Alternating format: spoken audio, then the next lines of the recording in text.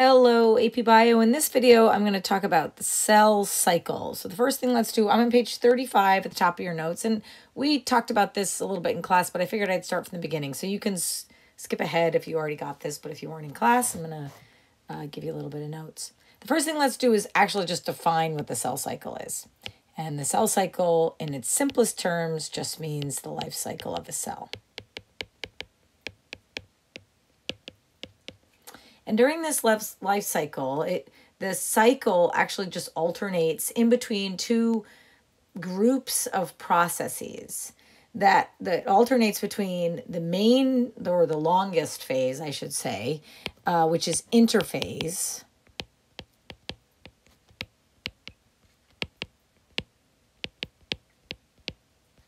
And what I can think of as active division, which is called the M phase. And the M phase actually consists of two different processes, and we'll talk about them both. Mitosis is the first, which you likely have heard of, and something called cytokinesis. And we'll go over those in just a moment. Now, the first thing I want to do is actually sort of put in context what occurs during the cell cycle. And in order to do that, we're going to draw this alternation of the two stages. So you notice in your notes, you've got these two arrows. And on the left-hand side, we're going to talk a little bit about the main stage. And the only reason I call it the main stage is because it's really the purpose of a cell. And then over on the right, we're going to talk about the M stage. And like I said, the M stage is really divided into two different important processes or distinct events. One is called mitosis and the other is called cytokinesis. Now, remember in this unit, we're talking about cell signaling or cell communication. So also in this life cycle of a cell, I want to add in a little bit of information about how the cell controls cell division, because it's important to control when cells divide and as important when they don't divide. So let's provide a little bit of detail first about interphase. I said a couple of times that it's the main phase. Really, why I say the main phase is because this is 90% of the cell cycle. And the interphase can be divided into three what we call subphases. The first is called G1, the second is called the S phase, and the third is called G2.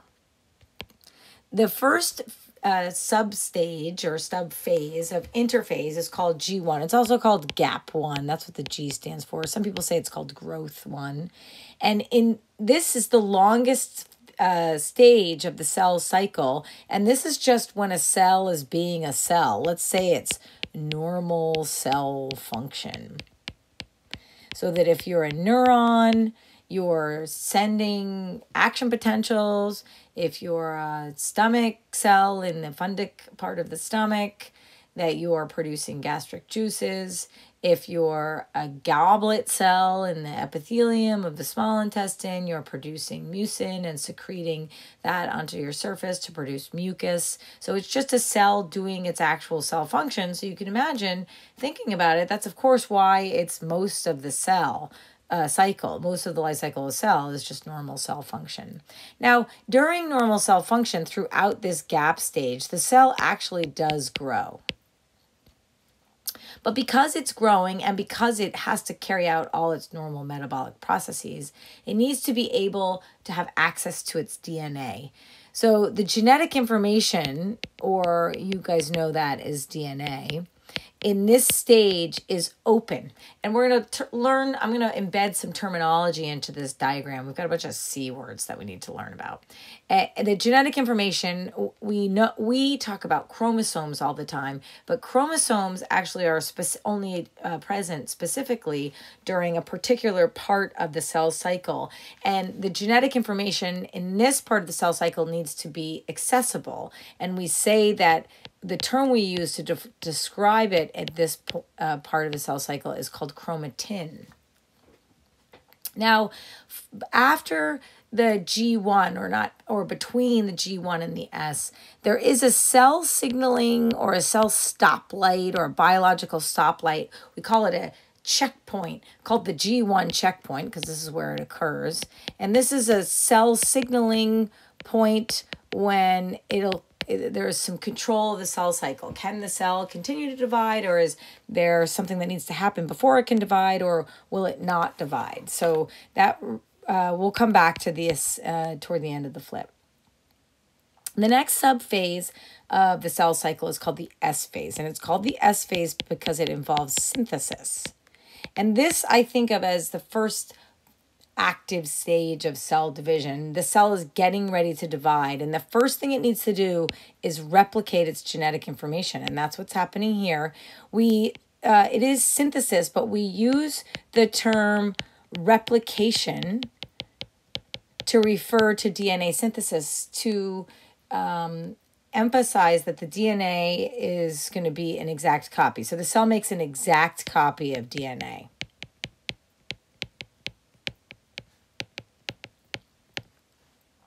Now I'm going to give you a little bit more terminology. The chromatin at this point has an exact copy, but it's important for the process of division for those exact copies to be connected to one another. When a chromosome is replicated, we say that each of the replicated chromosomes are called sister chromatids. I told you there was a lot of C words. They're connected at the centromere, which is just a protein complex that connects these exact copies of chromosomes, the sister chromatids. Now, after the S phase, at some point after the S phase, during the G2, we have another biological stoplight, which is called the G2 checkpoint. And again, we'll come back to later what's actually happening during that signaling place. The final substage of the interphase is called the G2, and that's the gap 2 phase, sometimes called growth 2. And in this stage, the cell continues to synthesize cell parts. You can think of this as where the cell prepares to divide. And it's going to make, it's going to replicate its DNA, its organelles, and it's going to make proteins that are necessary, because now what's going to happen is the cell's actually going to divide in two in a minute, or in the next stages.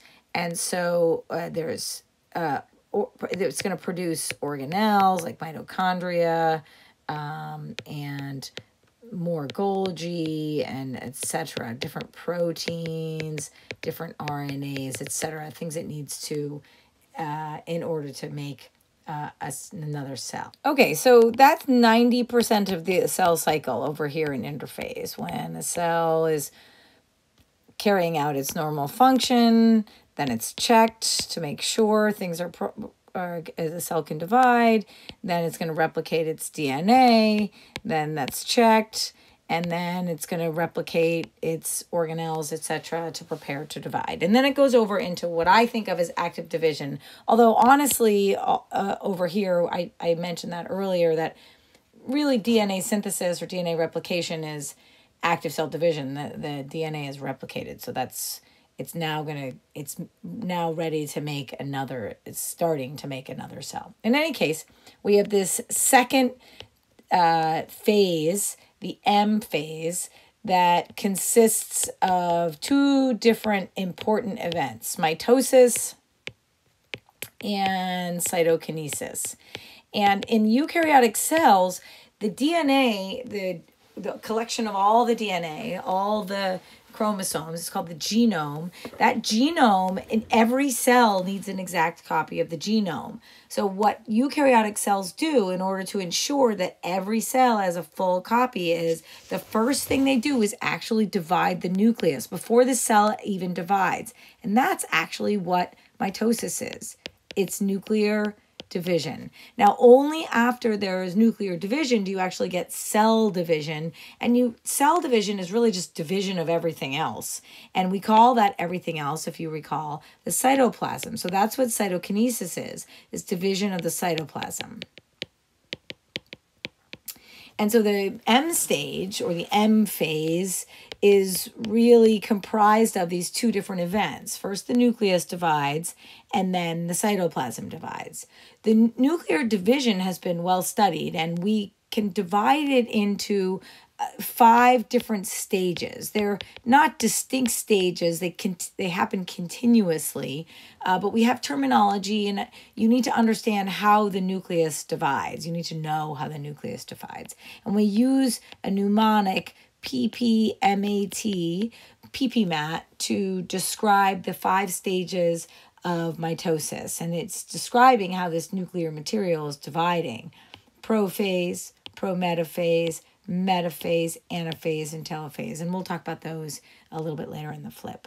But essentially what's happening during these stages is the genetic material is being arranged so that it can be pulled into 2 identical piles, because it replicated over here in the S phase.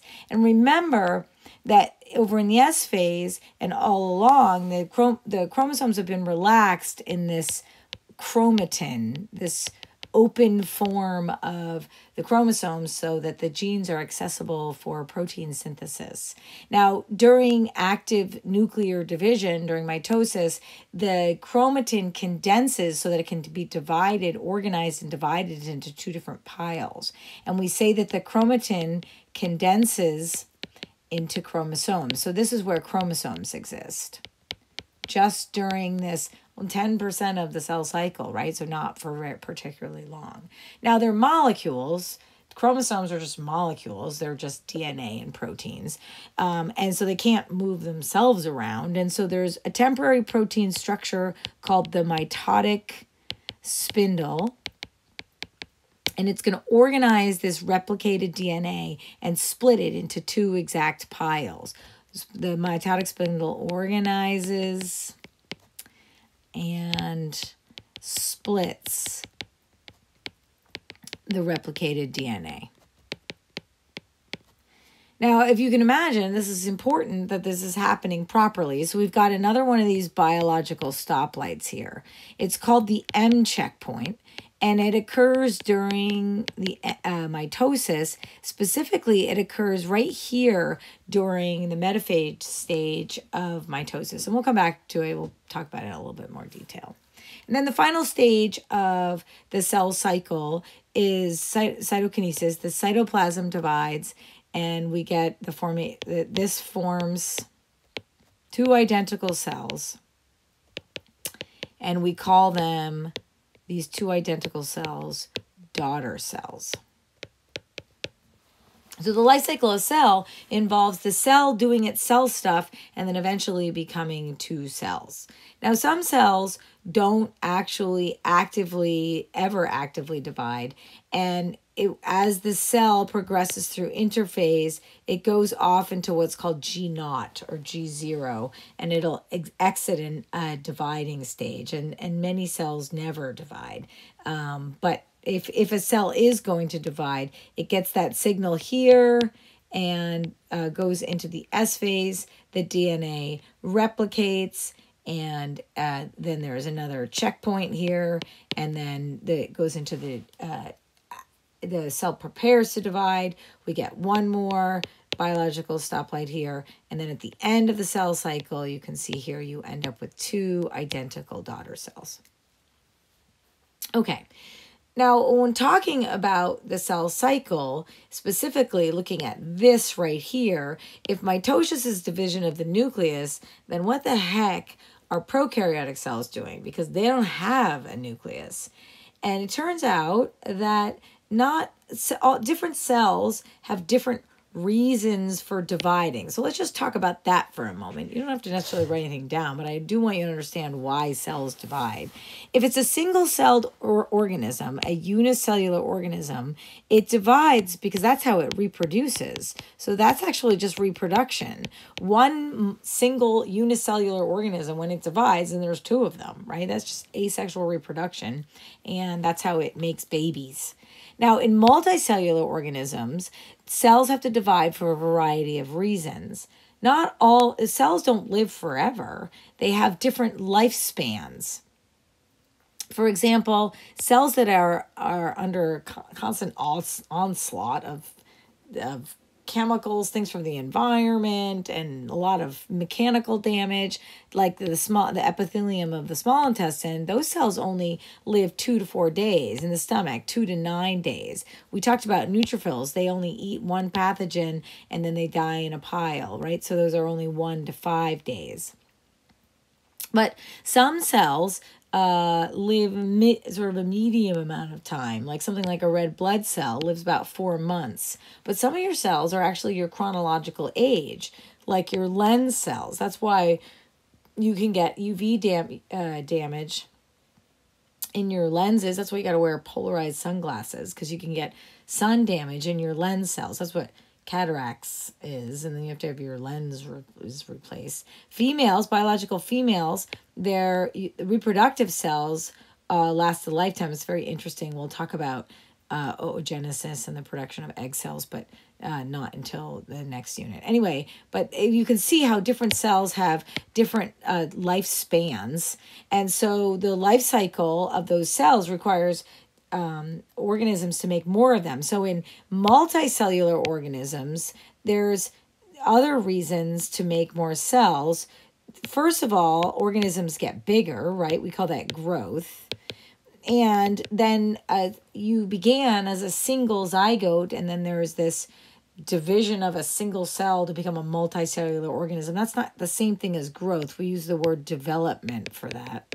And we'll talk about animal development a little bit later in the unit. And then finally, like I said, not all cells live forever, sometimes because they're injured, so that's repair, but also because cells have a particular lifespan, like every 4 months you need new red blood cell, right? So that's called renewal, because that's sort of the lifespan of that cell. So we have in multicellular organisms, we have growth and development, repair and renewal, and then in single-celled organisms, that's actually what reproduction looks like. Now, some unicellular organisms are eukaryotic, and those would go through the eukaryotic life cycle that I just described. But prokaryotic cells don't have a nucleus, so they're certainly not going to carry out mitosis because they don't have a nucleus to divide. And it's a little bit of a simpler process because they have much less DNA, if you recall from our conversation in Unit 2. And the process of prokaryotic cell division is called binary fission. So that's just prokaryotic cell division. And in your notes, you've got a little diagram. In the first stage, you can label the first one 1 right here. In that first stage, it's similar to interphase, right? A cell is just doing its normal cell function, and the cell grows. Now, there's some type of a signal to divide, and the first thing that happens for active cell division is DNA replication. So that's the same. Now, remember that in DNA replication, we've only got a single circular chromosome. And so what happens is that it actually is attached to the cell membrane, and it makes a second copy of it slightly attached to the membrane. You can see that in your diagram. You could label that number 2. And as the cell membrane elongates, it actually pulls the 2 circular chromosomes apart.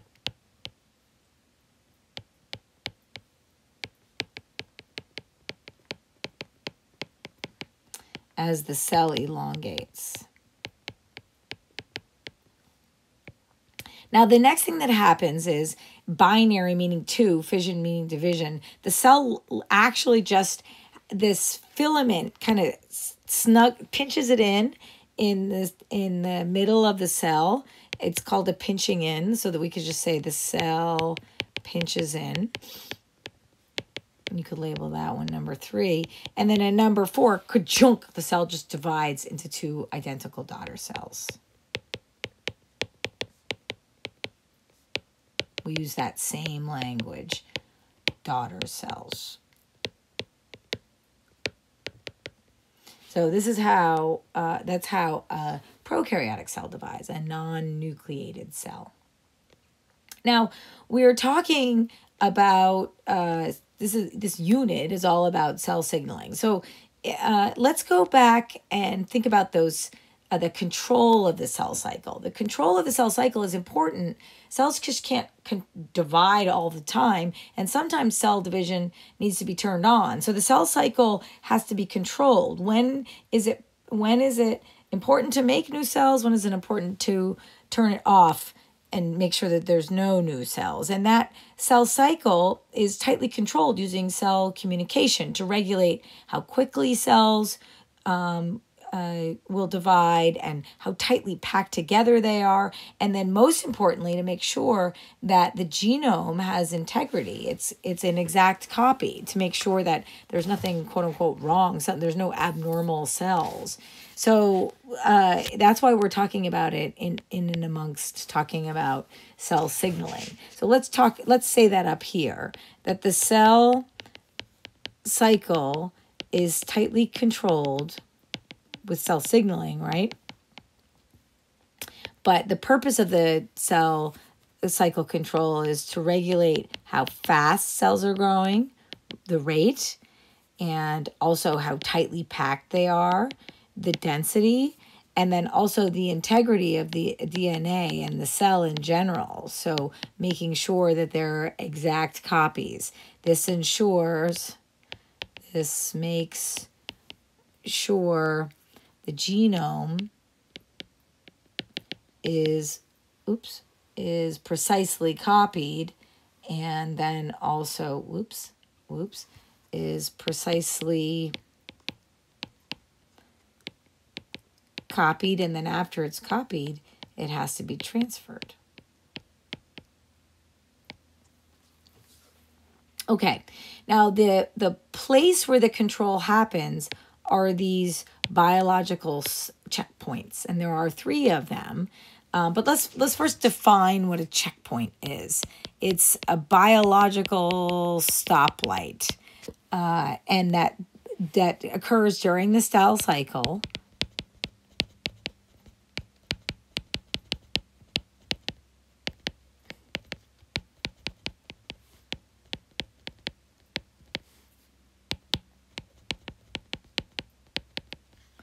When it's a particular time in the cell cycle when certain substances are present in particular concentration, when a cell, the cell will either divide or not. So it's going to tell a cell, oh yeah, you can divide, or no dividing right now. No dividing for you. No, we're not going to divide. Now, let's label this diagram. I'll label the diagram, and you can draw the diagram in your notes, and then you can write a little bit of detail about each one of these biological stoplights. This is where we're starting right here. So here's our cell down in G1. And remember that this all in blue here is shown is all interphase. And so the cell is going to grow. Remember, we just talked about it. The cell is going to grow and grow and grow until it gets to this first checkpoint. And the first checkpoint is called, not imaginatively, the G1 checkpoint.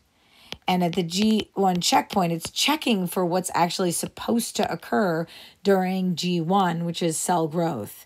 And it's going to check cell size. So is it big enough to divide? This particular checkpoint is called the restriction point.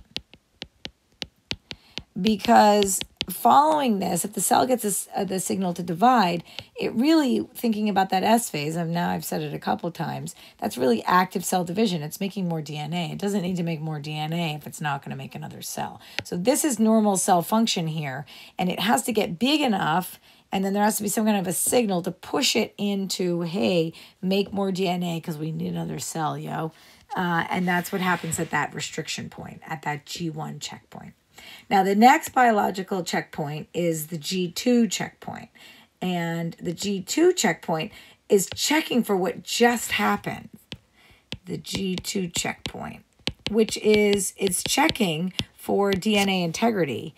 And it makes sure that the DNA is accurately replicated. So this checks for accurate DNA replication. Now, if the DNA isn't accurate, it doesn't necessarily mean that the cell doesn't divide. Two things can happen, two basic things can happen. Either the DNA can be repaired, and we'll talk about what that looks like during our genetics unit, what DNA repair looks like. Or if it's super bad, then no way, the DNA can't be repaired, and the enzymes that will begin apoptosis go into effect, and apoptosis is initiated. And then that cell goes through the programmed cell death, and it's a goner. And then the replication has to, if another cell is still needed, then another cell would have to be their signal for another cell to divide. Now, the next stage, the next signaling checkpoint is the M checkpoint, and that happens here during mitosis, but it actually happens during the metaphase. And we're going to talk about what metaphase is. And this is called the M checkpoint.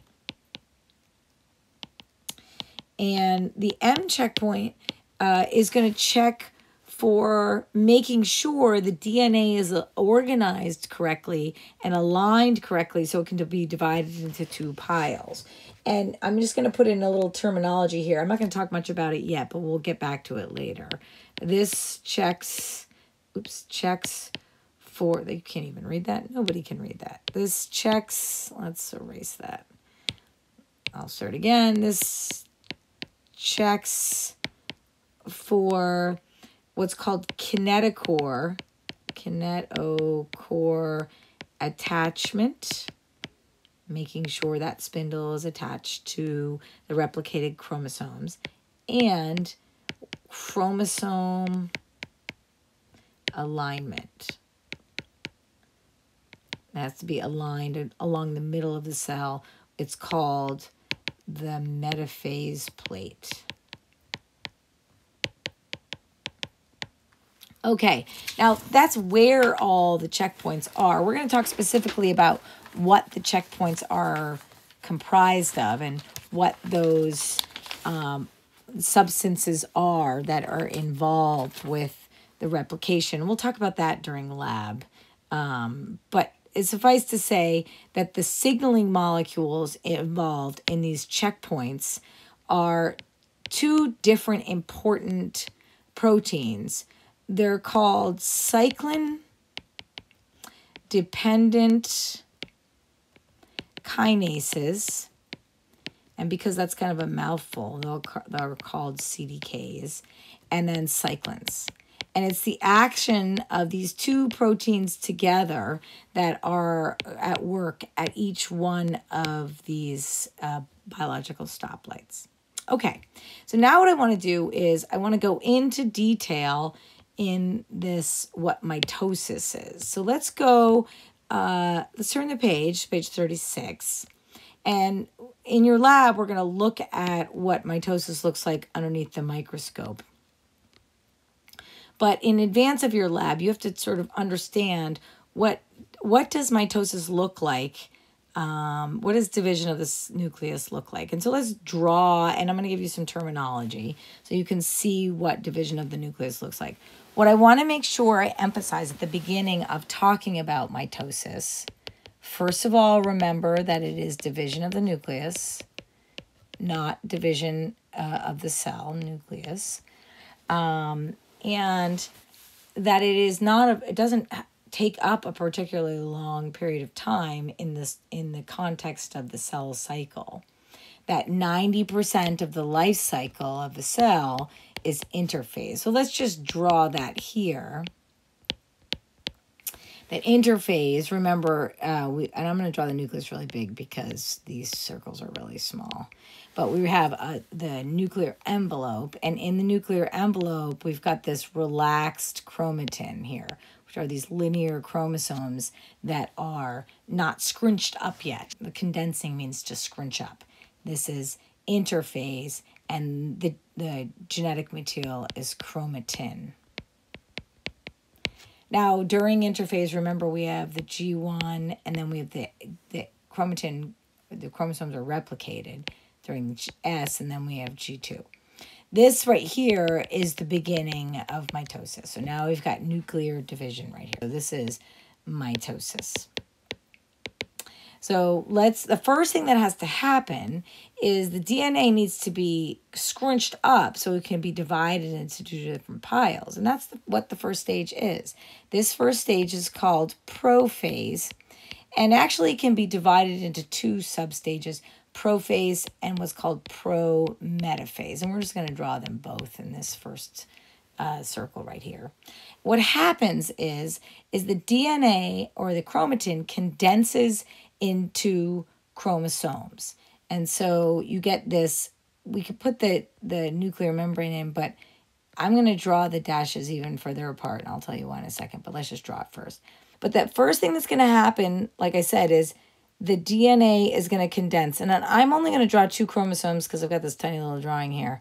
But you can see that now the chromatin condenses into chromosomes. So let's label that that's what's happening during prophase. The chromatin condenses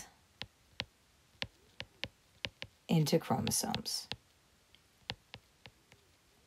Now, if you think about what's happening, the DNA needs to be divided into 2 separate piles, right? So the other thing that needs to happen is that temporary protein structure that moves the DNA needs to form.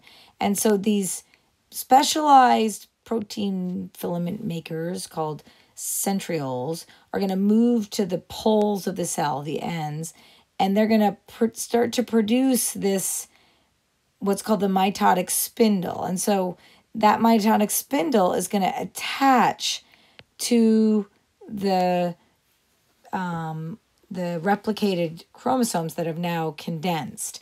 And so here we should say that the mitotic spindle forms.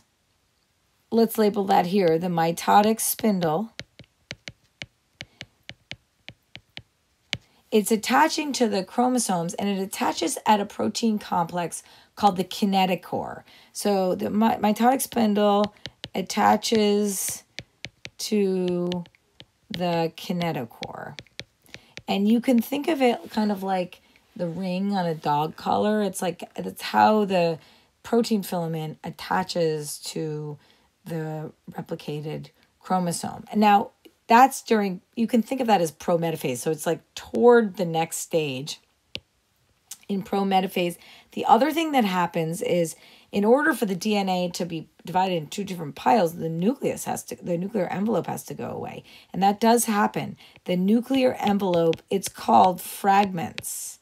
Envelope fragments. And you can think of it as it makes chunks, and then those chunks are going to coalesce later and reform the daughter nuclei envelopes. Okay, so the next stage is called metaphase.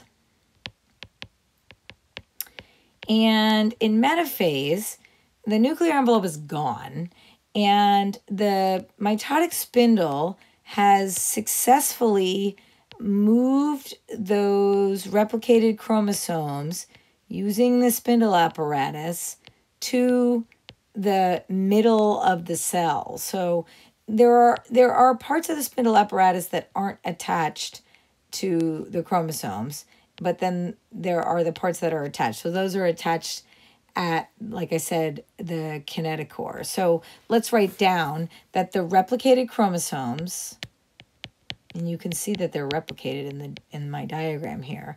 The replicated chromosomes are aligned using the spindle apparatus on the metaphase plate. That's the place. It's an imaginary, kind of like the equator is an imaginary equator line. The metaphase plate by that spindle, or by, let's say, call it the mitotic spindle.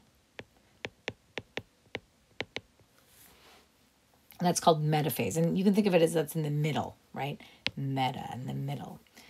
Now, the next thing that has to happen is the sister chromatids are going to be pulled apart.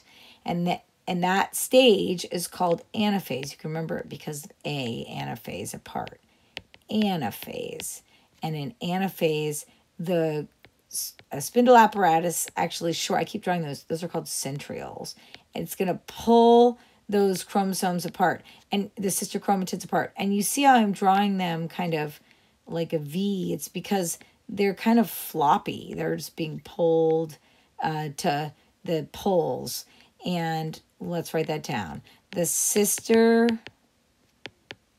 chromatids are pulled toward the poles.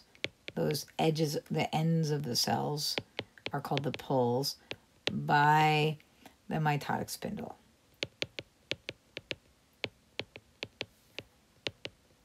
And the other thing that happens is they're called non-kinetochore mitotic spindle fibers. They actually sort of are laced together and they put pressure on the cell and push the cell to either side, and that's going to elongate the membrane. It sends a signal to sort of make more membrane. So let's label that. That's also happening during anaphase. The non-kinetochore microtubules elongate the cell. Okay, so now we've got this cell elongated and we've got the sister chromatids being pulled to the poles. Well, they're pulled all the way, well, now this is in the other orientation. Sorry, I should have drawn this the other way. But now we have this, now we've got these sister chromatids arriving at the poles of the cell, and those fragments of the DNA, of the nuclear envelope come back together. This stage right here is called telophase or telophase. And I think of that as the cells are being put back together. So what happens is that the daughter chromosomes reach the poles. Daughter chromosomes, or they're really sister chromatids, or you can now at this point you could call them daughter chromosomes. They reach the cell poles and form two new daughter nuclei. And then we have this third stage where the cytoplasm divides, remember, or it's a substage within the M phase. We get cytokinesis, and that's what's happening here. Keeping in mind that we're sort of drawing this separately, but really telophase and cytokinesis are going to happen simultaneously. Now, cytokinesis happens differently in plants and animals, and I'll talk a little bit about that in class. But I think that's enough information for now. So just to recap, the cell cycle describes the life cycle of a cell. 90% of the time it's being a cell, but then it goes from one cell to two cells when it gets the signal to divide. That signal to divide is tightly controlled. That control is accomplished with these two different proteins, cyclins and cyclin-dependent kinases, and that occurs at these biological checkpoints that are called for the stage where they exist in the cell cycle. And that within division of the nucleus, we have 5 different stages where the nuclear material is going to divide. And you end up with beginning outside mitosis, beginning with a cell being a normal cell. You enter into active mitosis here. And then at the end with cytokinesis, you have 2 identical daughter cells with the same exact genetic information, and you enter back into interphase, and then the cell grows again and the life cycle of the cell starts again. Okay, that's it.